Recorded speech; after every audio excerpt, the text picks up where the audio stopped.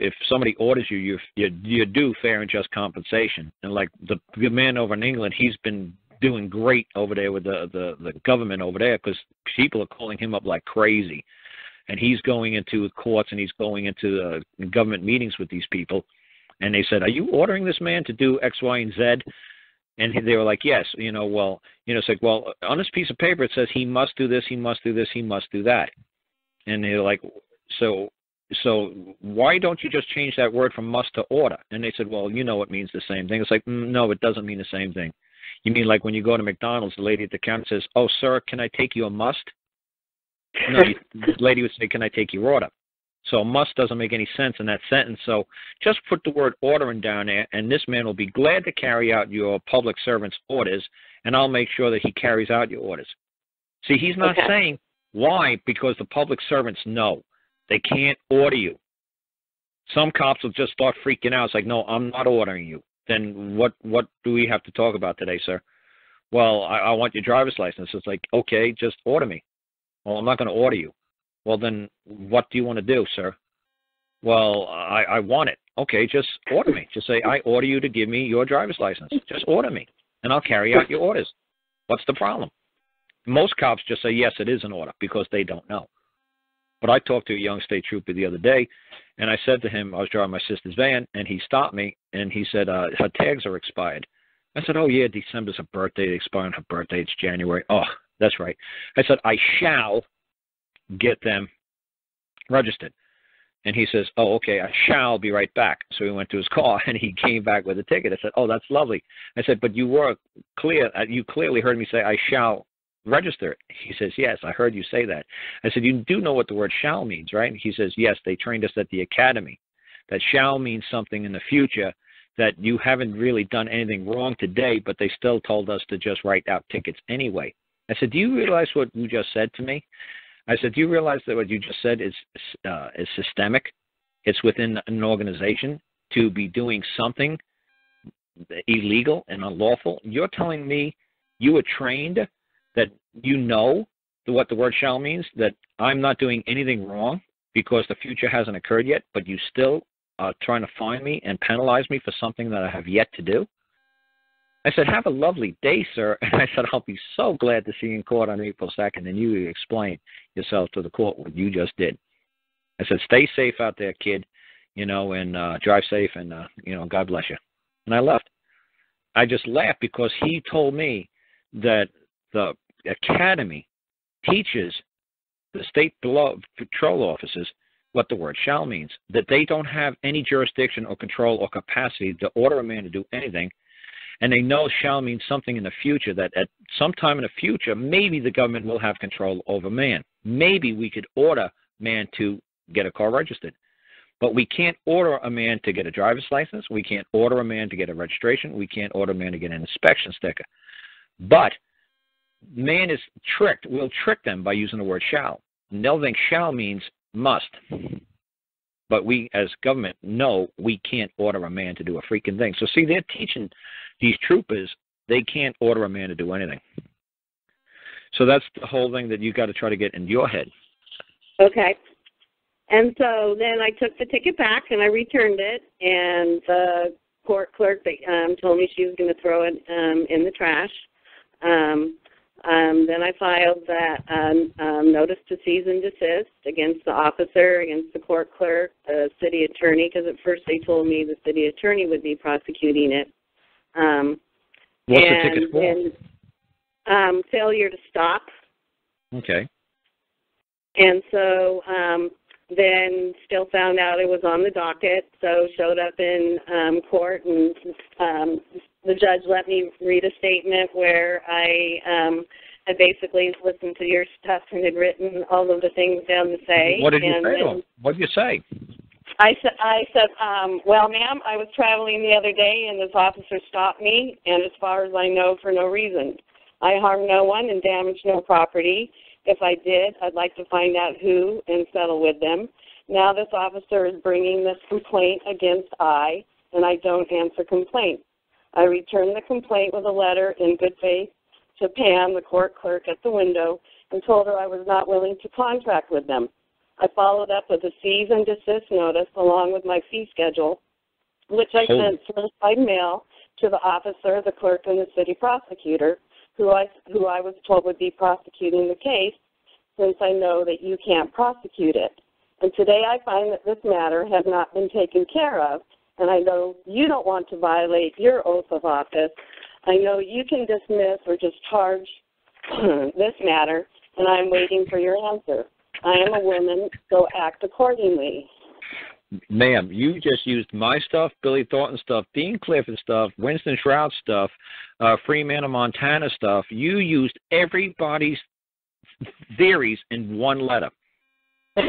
I just say, who's the man who's going to come forth and make the claim? I'm here to compensate any man I've done wrong. That's all I say. But you used Billy. I mean, you used everybody. I mean, you just threw the whole kitchen sink with all the pots and pans and spoons and everything at this poor lady judge, and she's like, "What is this? What?" You know, this is like every free man speech, dialogue, rhetoric I've ever heard in my life. It was good. It was funny, but no, my thing is one sentence, two sentences. I'm here to settle a debt. Who's making a claim? I owe a debt. Who's claiming I did wrong? Well, she, because this was arraignment court, and she was just pushing it on, and you were either supposed to plead guilty or not guilty, or you were going on to trial, and so so she kept. Did you listen? Did you listen to my very first on this Talkshoe thing I got? I think it's 127469. I said Karl destroys Gordon. Because Gordon was trying to get jurisdiction on me. Gordon was trying to arraign me. And all I said to Gordon is, may I have leave of court for pen and paper? He says, what happened if they just drag you in irons and chains? I said, can I have a piece of paper pen? So you had a paper and pen. All you had to do is present to the court. It's like, I have this notice to present to the court. And hand a copy of the notice to the court. I am here to settle a debt.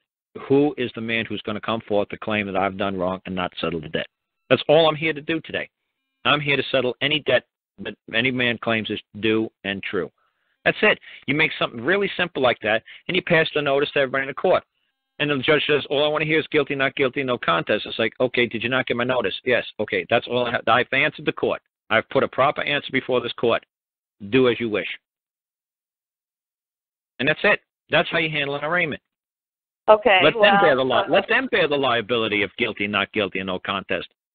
Well, she looked at me and she asked me again what I was gonna plead, and I told her that I had given my statement and I'd given her a chance, and I had a claim ready to file, and I believe that I had the right to free travel, and the Supreme Court believed I had the right to supreme. See, this is your problem. This is what I'm telling everybody's problem is this: they got a tongue attached to their throat.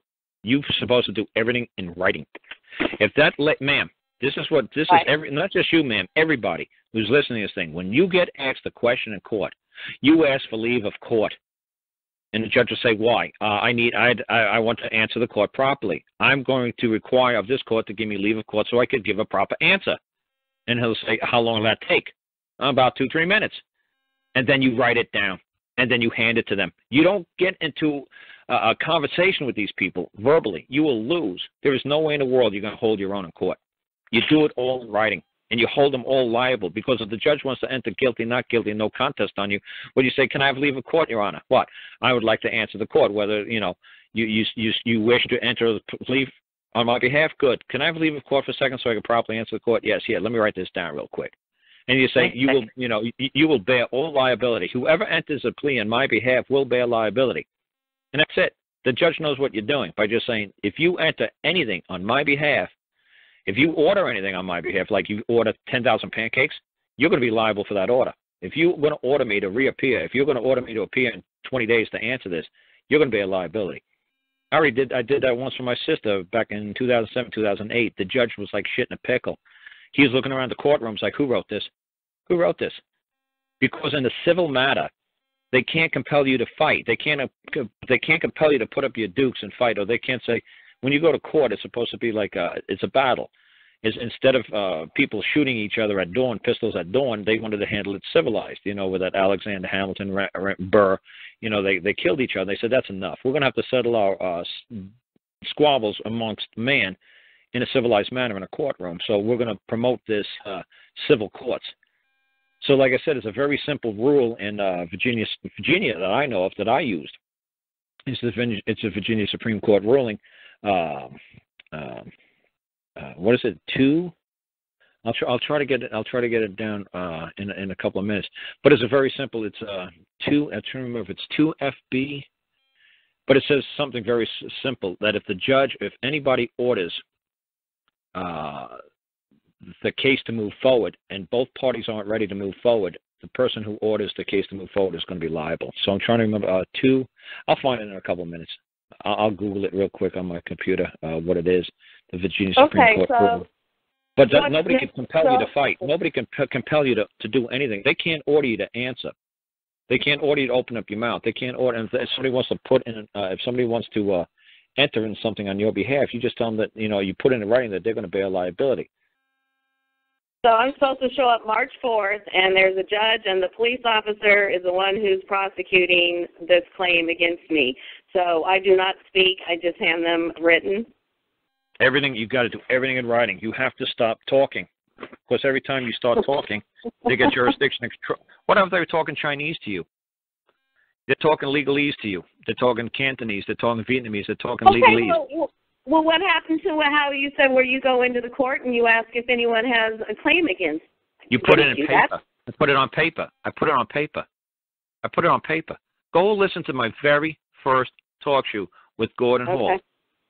Gordon Hall was going bananas because I said, Gordon, I don't have a tongue attached to my throat. I would never be stupid enough to open my mouth and utter anything in open court. Gordon, I've been doing this a long time. And even I'm not stupid enough to open up my mouth. And all you people who have no experience whatsoever are opening up your mouths. And I'm not crazy enough to open up my mouth. What makes you people to think that you should open up your mouth and speak legalese, Cantonese, Vietnamese? They speak in a completely different language. So when is the time for you to open your mouth? Because I've heard you say you need to speak it. Only when a man is speaking to you. You have to know if you're speaking man to man. Oh, yeah, in the Supreme Court, the Virginia Supreme Court rule is it's VSR 7, like 8, it was 5, 6, 7, 7B, like Bravo 2, 7B2. And that's the one that you could basically base it off of, the 7B2. The 7B2 basically just says that you can't be compelled to fight or defend yourself or do anything until you're ready, until you're damn good and ready. If it's a civil matter, you move when you're ready to move. That's why people always say, civil trials are horrible, or when civil lawsuits are horrible, because it could go on forever. Like especially with attorneys, they could just bounce it back and forth forever. It's civil. You can't force somebody to fight until they're ready to fight. You can't force somebody to stand their ground and say, okay, in civilized, you still have a chance to prepare and get ready. It lasts forever. That's the rule in Virginia. It's Virginia Supreme Court Rule 7B2. Although it's FB2, it's 7B2, but I haven't done that. Looked for that silly rule in years. But like I said, that's just something that you guys could refer back to and say, oh, I see what you're saying. So there's probably something in Texas or California and Oregon, basically the same thing in civil proceedings, that you can't force me to move forward with my, my defense, my claim, my case, until I'm ready. They can't force you to fight in a civil matter. It's not civilized. So like I said, I say as little as possible when I go into court. I just say, did you not understand the notice? Did you not read the notice? What part of the notice did you not understand? I'm just here to settle a debt. That's the only way you could force me into court that I've done wrong. Who is coming forth to make the claim that I have done wrong? It's that simple. Who's here to say I broke the law? Okay, it's all written. Okay. If the cop says, well, this is the law. No, that's a code. It's a code. It's not the law. There is a public law. It's enrolled somewhere on parchment, somewhere in the state capitol, in some sort of congressional library or legislative library.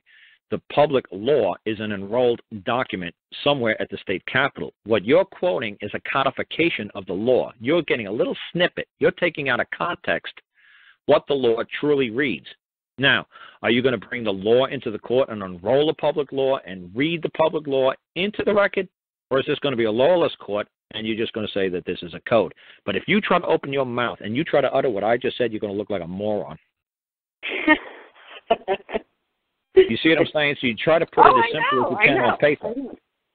I know. So you just said you just take paper in there, and then I just answer them with paper and hand it over? Yeah, that's the best way to do it. You say, I require leave of court. And me and Bali did it. It was funny. When Bali did it, I thought everybody would laugh when he says, I need leave of court. And the judge says, why? He says, I need to wee-wee. In the United States, we think that's wee-wee. What are you, 3 years old? But no, nobody in the court laughed. Everybody's like, oh, I guess that's the way they say, I got to go to the bathroom. So we would go to the bathroom. I'd go to the bathroom with him, and I'd write something down on a piece of paper for him. Okay.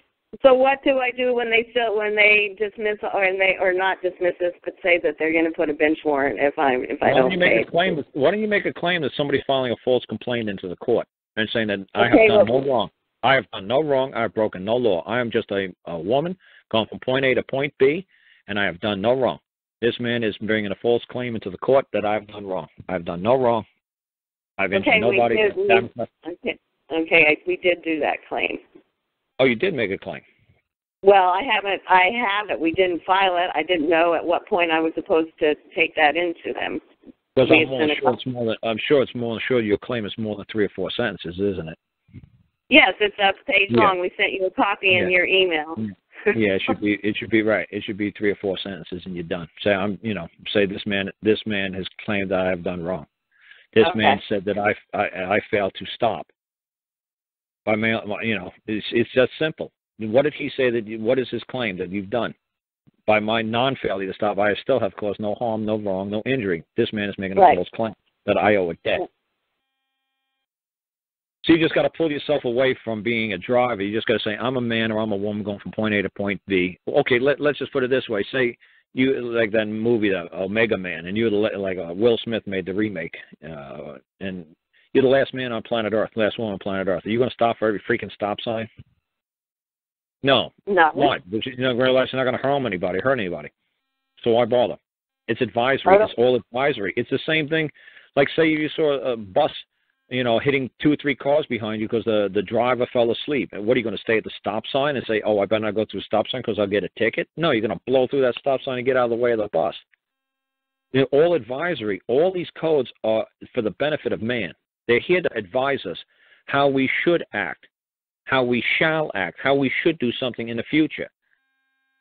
It's advisory. Because whatever you say, well, I stayed at that stop sign and that bus plowed right into me, and it broke both my legs. So I'm going to sue the state legislators because they intimidated me. They made me so scared to go through that stop sign. The cops made me so scared that I go through a stop sign that the bus broke both my legs. And they'll say, well, why don't you just get the hell out of its way?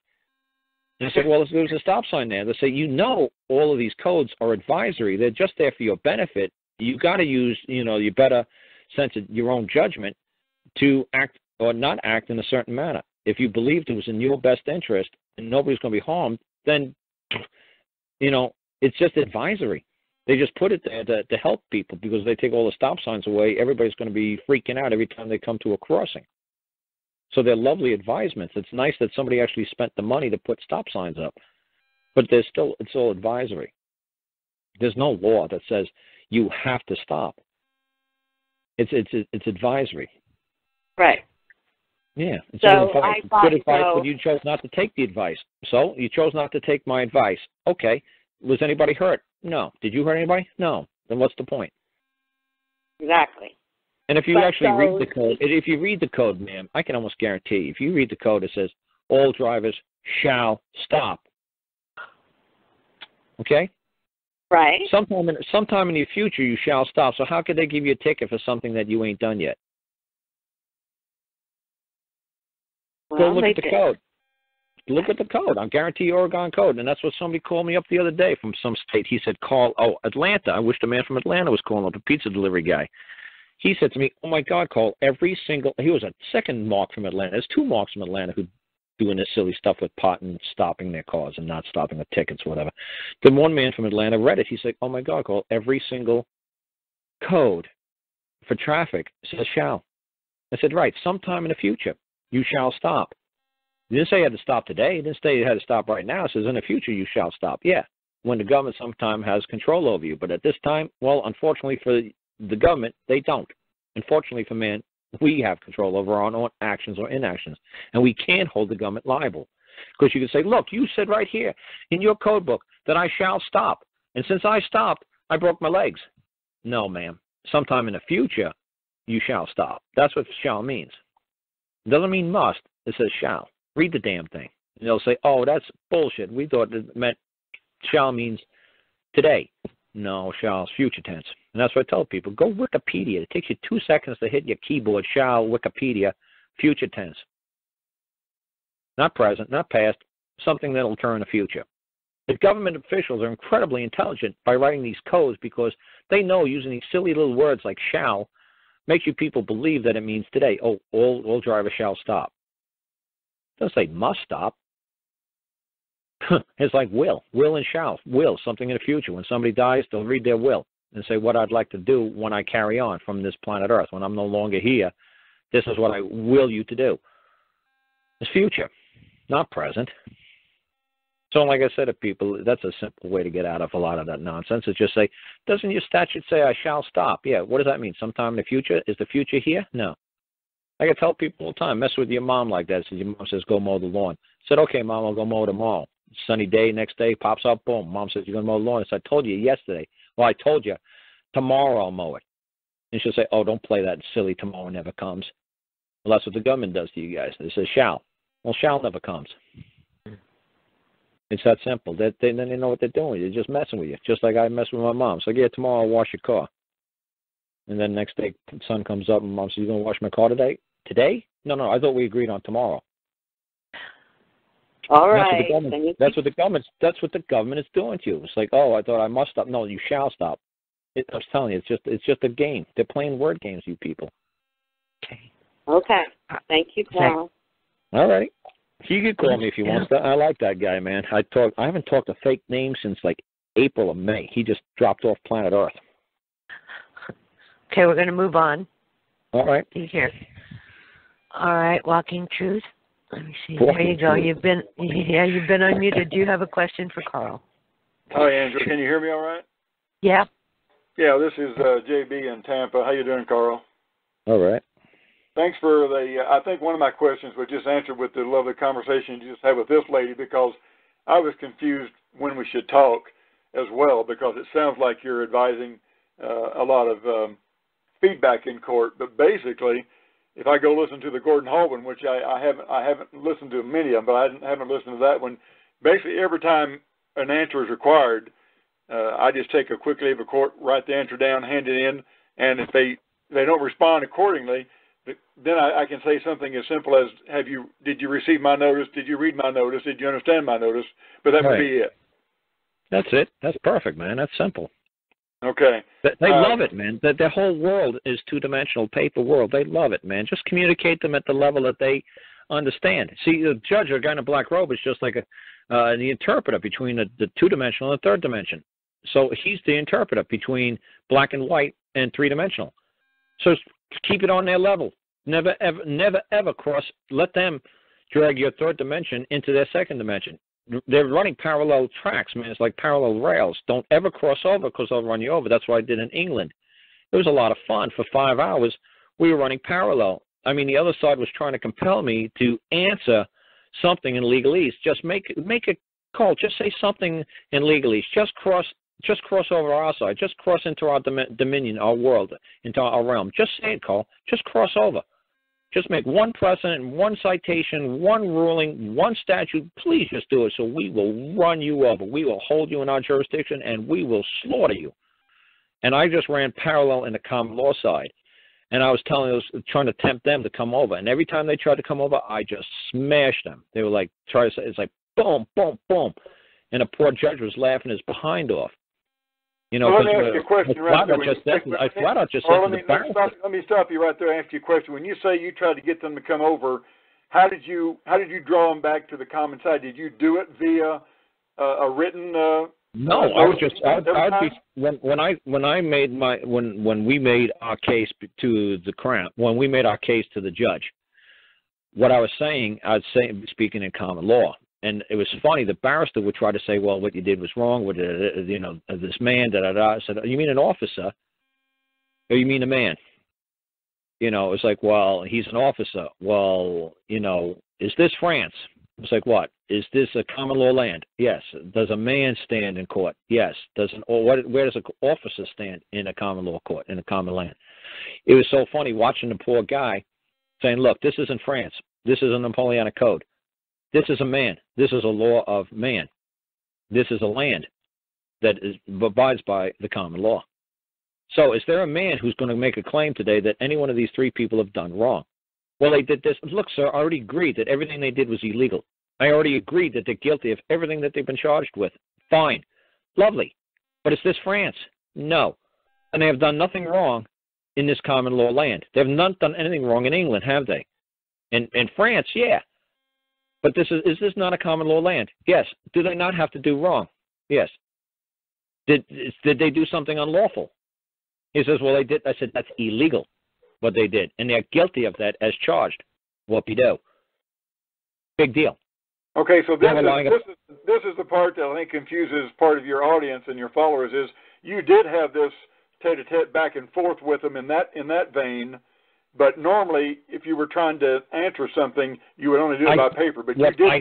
I never talked directly to the barrister. We always talked directly to the judge, who was the interpreter between the second dimension and the third dimension, between statute and legalese and law and man. We talked directly to the judge. That's what the judge will tell you. Don't look over at the other side. Don't talk to the other side. Talk to me. I'm the interpreter. I'm the judge. I'm the referee here. Okay, Address so me. let me ask you this. And you just told the other lady she can talk when she's talking directly to the man, but now I'm supposed to talk to the barrister or the judge. No, when only a man takes the stand. A barrister can't take the stand. So when you're addressing the court, you're addressing either the judge, you're addressing the man who's taken the witness stand. You're talking to a man. You could talk to a man. If the man is saying, if the man took this, say I owed you a debt or you owed me a debt, and you took the stand against me, I'm going to talk directly to you. Sir, do I know you? Do you know me? How do you claim I owe the debt? I will talk to you. But the other side, like a barrister or a state prosecutor, is like, if he says I owe a debt, it's like, oh, is that true? Good, take the stand. And I will talk to you once you're on the stand. Well, he said, I can't take the stand. Then there's nothing for me to say. I only talk to a man who could come forth and make a claim I owe the debt. Do you know if I owe the debt? Do I owe it to you? Do you know if it's true? No, I don't know anything. Then what the fuck are you talking?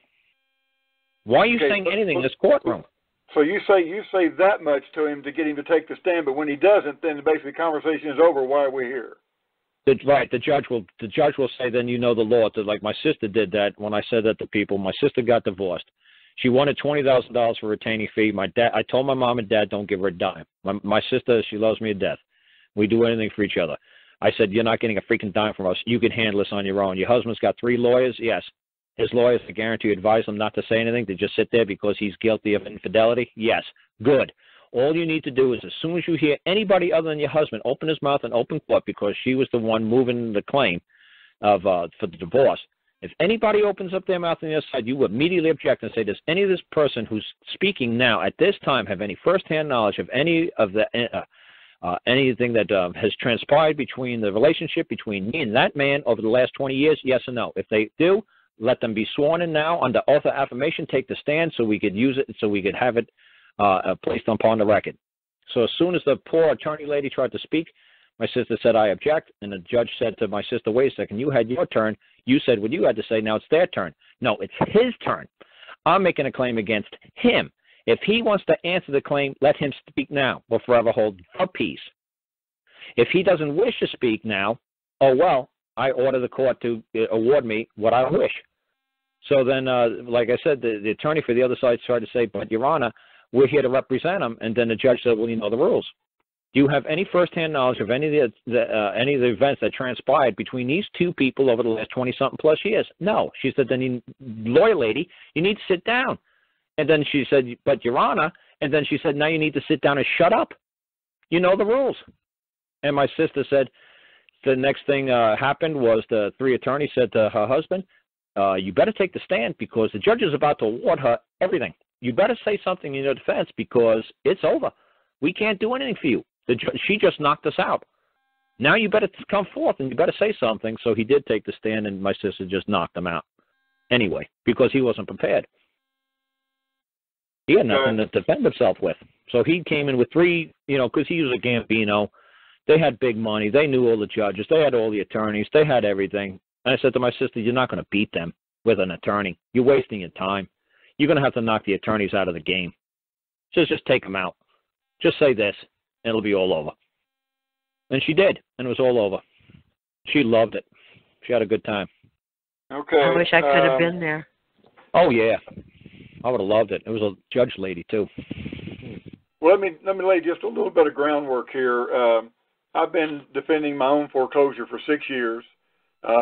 Primarily, I had the most success when I studied Bill Thornton and used his writs of error for about 2 years. And somewhere along the line, they kind of got me off track. I didn't know how to really close the deal, and we've been off doing legalese, for lack of a better term. But it all started when in 2008, I actually won with a simple challenge of jurisdiction. My case was dismissed with prejudice by a judge, but the judge was retiring the next month, and so he retired. My case was dismissed. Estoppel was in place, but they kept filing into the case, and this has been going on for an additional 5 years, and I've strung it out. Now, just before I found out about you, like a month before, I was at my wit's end. We were ready to go to trial after 6 years. They finally got it to where they were going to go to trial, and I didn't know what to do, so I filed for bankruptcy. And we've come out the other end while I've been listening and studying to you, but I'm in bankruptcy court with an adversarial proceeding, and I'm bringing a claim against them in the under the auspices of the bankruptcy court, and the claim is basically for a violation of my due process. Wow. And for a breach of a common law trust, which I set up with the plaintiffs. Yeah. Well, like I said, I love common law trusts. I mean, that's how I got the folks out of England. Out of one of the crimes or offenses they were charged with was putting forged commercial paperwork into the public. And I said, well, they audited out of their trust. And I had to explain to the judge 3 times in open court what a common law trust was compared to a public trust. And the poor barrister was going crazy, using hours of, citations, codes, statutes of what you have to do when you create a trust. I said, that's a trust in the public. I concur. You got to go to the county recorders. You got to disclose the beneficiaries. You got the trustee, the grantor, da, da, da, da, da. I said to the judge, that's lovely. I'm not arguing anything. He's the best barrister I've ever seen in my life. I said, but what I'm telling you is, if you got a trust in common law, you don't have to disclose any of the contents to anybody. And it was funny how I explained it to the judge, and I did it 3 times. And then when it came up with the ruling, he said, okay, fine, because he said they were guilty, the forgery, forged instruments in the public, da da da. But he said, fine, this is a common law land. Okay. So he's like, they didn't do anything wrong. And okay, so the charges, of entering a forged commercial paper into the public through a trust, he said, fine, that's discharged as well. So it's just funny because, like I said, you're going through bankruptcy, so you're in the United States Federal District Court, you're saying, correct? I'm in the United States the bankruptcy section of the district court. Yes, the adversarial proceeding is filed under the umbrella of the bankruptcy court, not really USDC. Yeah. What I'm trying to say is I try to get people away from these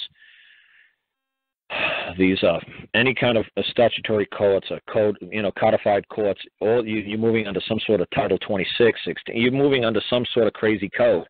Correct. And this is what happened to the poor Dean Clifford guy. When he got arrested, he was an expert with the codes. He and his crew knew every code on planet Earth that pertained to Canada and Canadian Constitution, all sort of stuff. The problem is that they said on his when he was talking from jail, was they modified all amended the codes.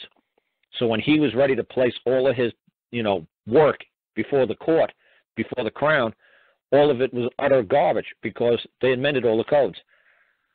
So it's a very dangerous game you're playing by relying upon their codes, because they could change their codes at will, and there's absolutely nothing you could do to deal with the interpretation or amendment or the modification of their codes. And all I teach people is how to talk like a man when you go to court. how to stay on a common law, how to stand on a common law side.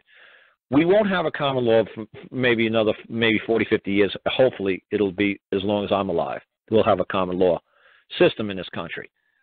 But eventually, it's all going to be codified. I know it's going to be all sort of one world order, new world order. Of course it's going to be, because the kids aren't learning what I'm teaching. So they're just, you folks just do it. A police officer waves a badge, so all of you guys just say, oh, it's the law. No, it's not. It's not the law. It's all advisory. Do what you wish. You're a man. You only got so many spins around the sun. Don't hurt nobody, and rely upon a common law for your defense that, hey, I didn't hurt nobody. That's nice that a whole bunch of women decided to sit around and say everything I do is illegal. Thank you that I got to wear a bubble suit from the time I'm born to the time I die. Thank you for being a nanny state. But I think I got this. I don't think I need your help, and then certainly not. I don't, require anything of you. Okay, let me ask you this question, Karl. Let me try to just take this a step further. I realize that this is not in the vein of what you're teaching exactly, but I'm already in the BK, and I'm trying to use the AP proceeding to my advantage while I'm there. I do have a foreclosure that's been stayed back in the regular state, county court.